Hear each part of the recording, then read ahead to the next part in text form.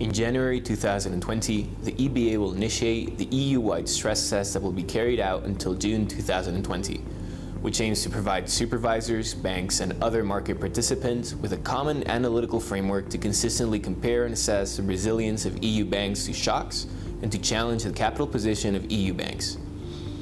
In this context, the EBA has published the 2020 EU-wide stress test draft methodology describing how banks should calculate the stress impact of the common scenarios. The list of institutions participating in the exercise is also included.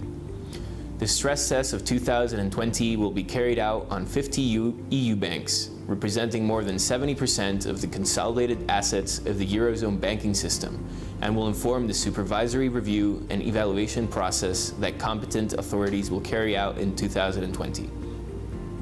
In particular, the stress test of 2020 focuses mainly on assessing the impact of various risk factors on bank solvency.